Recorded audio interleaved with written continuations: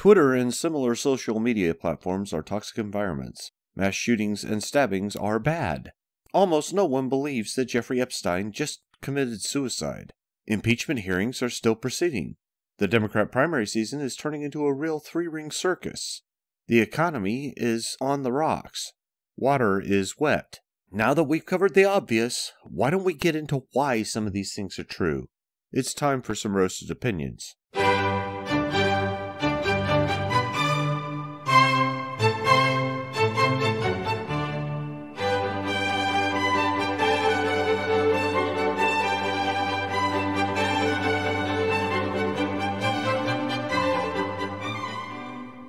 The sensation of feeling wet comes from the interaction of liquid water and the skin through surface tension. Just kidding, folks. I'm not going to dig into the science of water here. What I am going to do is talk about mass attacks, the Epstein situation, the impeachment process, and how social media is influencing all of them negatively. Along the way, we might discover some possible solutions, but that remains to be seen. Let's start with the obvious problems. Mass attacks seem to be on the rise in the United States. As always, these attacks are being perpetrated with marginalized individuals. Despite these attacks being blamed on everything from video games to toxic masculinity to a lack of treatment for mental illness, the only thing that psychologists and law enforcement seem to be able to agree upon is that there is no one predictor for anyone to commit mass violence. Since this is true, there can be no simple solution to the problem either. The belief that it's down to too many guns only applies to mass shootings. Take away the guns, something that's unlikely to happen in the United States given the debate over the Second Amendment, and mass shootings do go down, but mass stabbings, acid attacks, and other methods of committing mass violence pick up. It's gotten so bad in the United Kingdom that laws have been enacted to deny people the ability to buy kitchen utensils without question. Thus, this cannot be the solution. A better solution is to be able to prevent the crimes before they happen. But this proposal breaks down because not even extensive studies can agree upon the cause of mass violence, much less convince anyone else of their findings. Despite research disproving the link between video games and violent acts, video games are still being blamed by some, including the president. Claims that toxic masculinity cause mass violence are disputed by researchers who cannot agree if toxic masculinity exists, and denied loudly by men's rights groups who reject the notion that masculinity can be toxic.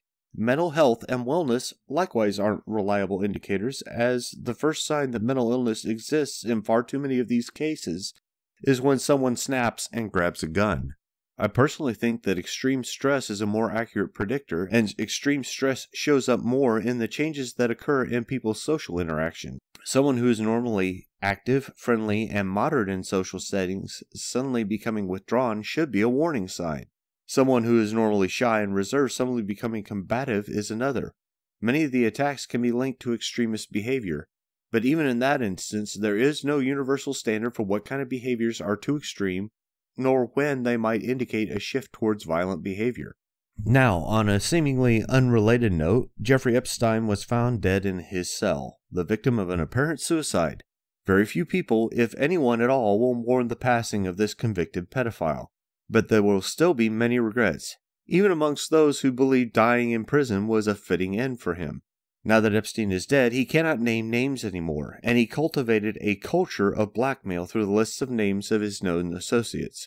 That list, whether any similar behavior to Epstein's is proven or unproven, spans dozens if not hundreds of prominent names. Epstein moved in the level of society where the rich and powerful dwell and do business with lots of important people. With his death, we may never know which of those movers and shakers were also pedophiles. What we do know is that if anyone wants to hurl accusations and hatred at their favorite boogeyman, well, there's an association with Epstein somewhere. Epstein struck me as a pure narcissist and sociopath, to be quite honest. He was careful to cultivate associations in order to insulate himself from prosecution, and quite successfully. How many other convicted pedophiles do you know of who served their sentences on work release, after all? The list of people who may have benefited from his demise is long, which is why almost no one accepts that he committed suicide while in a jail cell. There are too many coincidences. I think, though, that this might be exactly what happened.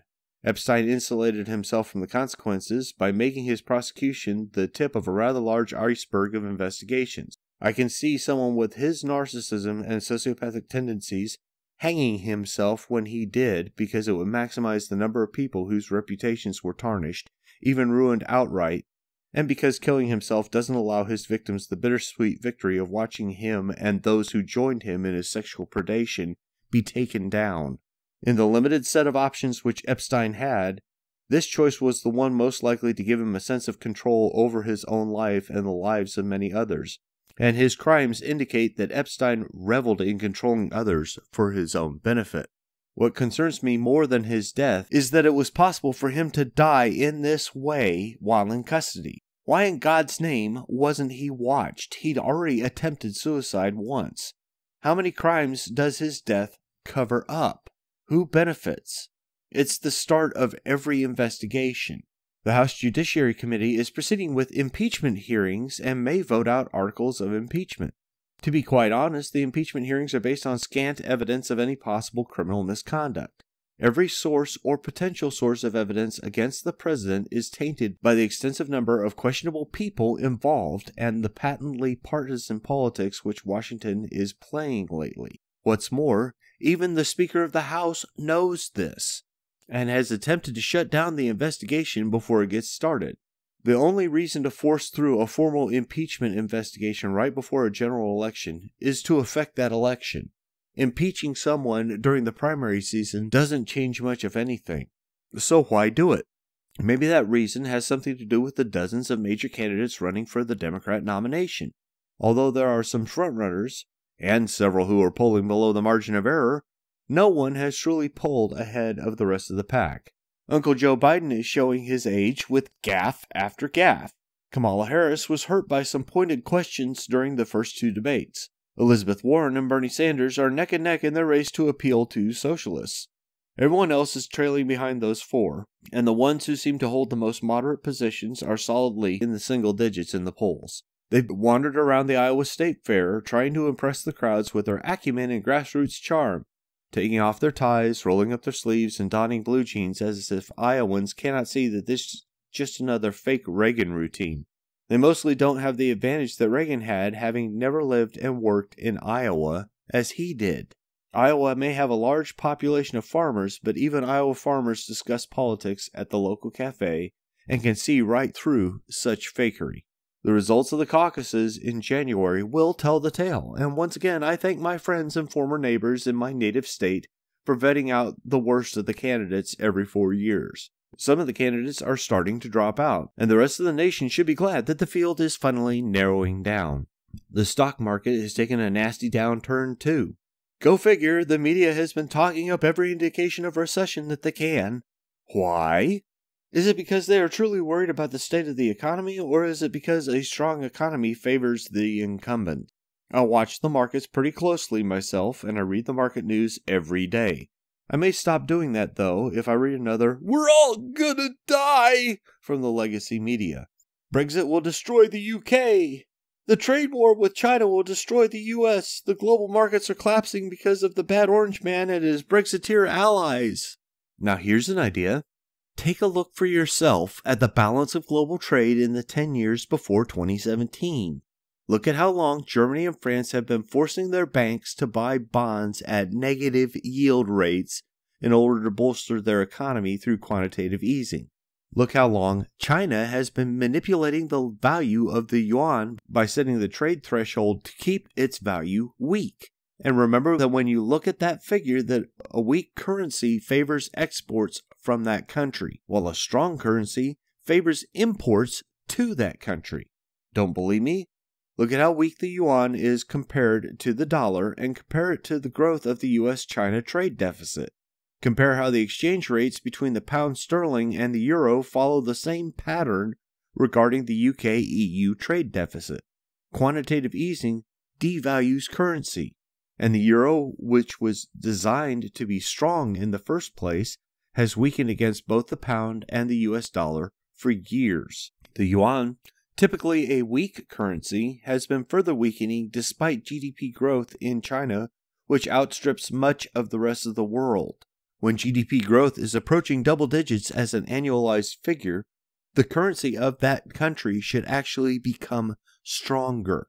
Now, couple the currency actions of the EU and China with their other actions, systematically reassigning the resource rights of the UK to other member nations, refusing to entertain a reasonable deal for Brexit in order to attempt to force the UK to rescind the Article 50 notice, the outrageous attempts by China to corner the market on manufacturing, their deceptive trade practices and dumping of commodities in order to force competition out of business, their ridiculous rules regarding tech transfers which, coupled with their already strong position in tech manufacturing due to their rare earth element resources, could easily leave them in a world-dominating position regarding tech.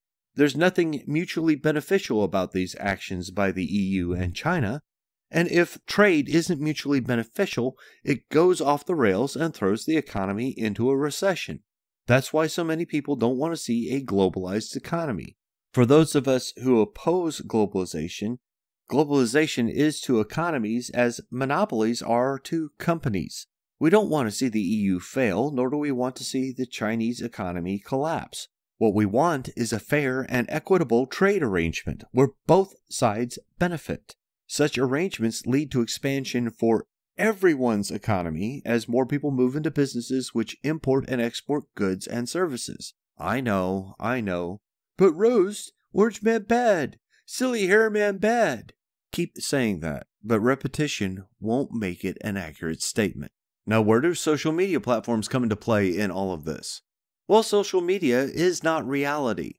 It's not real life, but more and more people are starting to assume that what happens on social media platforms like Twitter is real life. And when you have that sort of radical behavior, divorced from normal social mores that would apply in real life, you have the potential for people to become a lot more radical than they would otherwise. It doesn't have to be an organized radicalization. People can adopt extremist ideas without any deliberate recruiting attempt by another group. They simply associate with groups of people who share some of their ideas, and then engage in discussions in which more radical ideas are introduced and eventually adopted.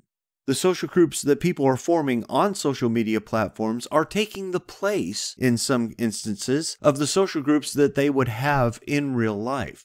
Their socialization is only happening on social media, where we all know the rules of real life don't necessarily apply. If somebody becomes convinced that what goes on social media is real life, then I think you can see where the disconnect would come into place and the cultural divides would seem much broader than they actually are. Perhaps we all need to take a look at what behavioral norms are going to be considered permissible on social media platforms. Not that I advocate any sort of censorship, but I certainly advocate everybody taking a look at their own behaviors and asking themselves, would I do this in real life to somebody's face? If you wouldn't, then why would you do it on social media? I don't know. Maybe thinking about it that way will get us to all take a deep breath and calm down the rhetoric that we're seeing on these platforms. Then again, maybe it won't. Maybe social media platforms have become our new reality. And if that's true, I really don't see how we are going to manage to come together, discuss the real problems that our societies have, and foster solutions which everyone can accept.